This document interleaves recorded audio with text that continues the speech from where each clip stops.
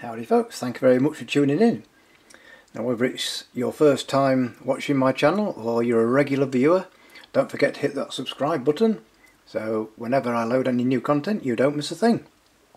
So what we have here is a Celestron Travel Scope 70, and like many open tube scopes it's not sealed unit, and so as well as on the outside of the lens you may get dust on the inside. So I'll just show you how to break down this end, and I'll say first of all this is only really recommended if you're out of warranty or you maybe bought it second hand, because the second you start stripping down a scope you instantly invalidate a warranty in case you damage anything, so be aware of that. So what I've done is I've just removed the lens cap and take this dew shield off here. It simply pulls off. So that's so far so good, so easy. And then you have three little screws around this part here, which to save time, as the saying goes, here's one I did earlier, I've taken all three screws out. I don't know how necessary it is to have them in exactly the same place when you put it back, the same holes line up, so if you want for peace of mind just stick a bit of masking tape there and there, and so when you put them together you know you put it back in exactly the same position. So with that loosened off, you can simply, he says, there we are, remove both lens elements, and this is a doublet. And so what I would say first of all is don't use a cleaning cloth on the inside, you might end up doing more harm than good. So there might be just a little bit of dust on the inside, just get your lens blower and blow it off like so, and then you can safely do the reverse of what I just showed you. But like I say, this is a doublet, so you can actually split these two lenses inside. So what you do, there's an outer ring there, just see it, you can just start to slacken that off, but don't take it off all the way, then turn it like so.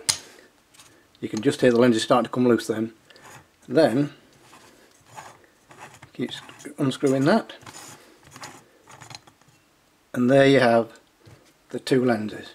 Now you don't want to be touching those with your fingers, so what you do, if you're right-handed, take one of my gloves like this that isn't going to get fingerprints all over the lens, then you can simply pull the lenses apart, and if you're right-handed put your glove on your left hand because you want your right hand for doing this. So just a little blow there, just get the dust particles away, and again down there just to clean it up, put it back exactly the same way, easy as that. Then get this part again, slowly screw down, once it's in turn it back over,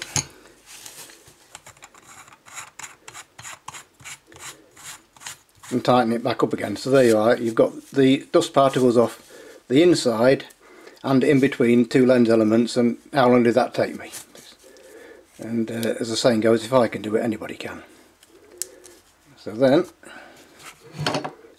assuming unlike me you've planned ahead and you've had masking tape on there, which I don't think it's that important really to have each hole exactly as it was before, but what I will say is, just to rewind a bit, when you take these little screws out, believe me, if you've got a carpet like mine, little screws fall onto it and they're never seen again.